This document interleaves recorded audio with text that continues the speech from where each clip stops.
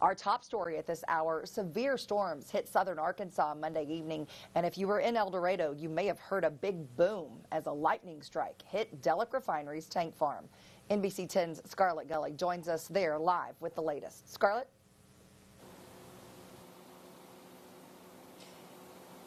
That's right, Cindy. Officials tell me the lightning strike caused a fire right here at Delek Oil on Monday evening.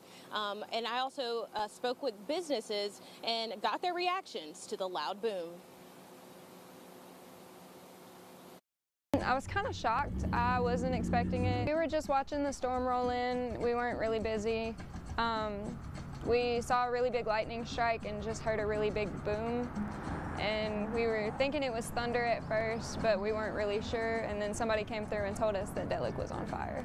Officials say the fire broke out around 6 p.m. at the Delek El Dorado Refinery on Monday evening, which was caused by a heavy oil tank that caught fire after being struck by lightning. The fire and smoke fumes can be seen in these videos and photos. I also spoke to a Delek spokesperson who released a statement on Tuesday following Monday's incident. Our on-site emergency response team, with the assistance of the El Dorado Fire Department, quickly extinguished the fire. All personnel have been accounted for, and no injuries have been reported. We immediately began to monitor the air quality within the facility and the community, and have detected no adverse impacts.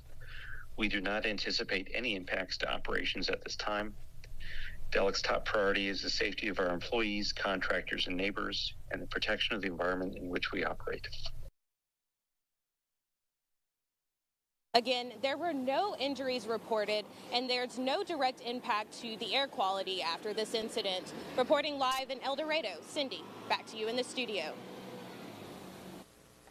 All right, thanks so much, Scarlett. And there was indeed a big boom and some smoke afterwards. We're so glad no one was hurt.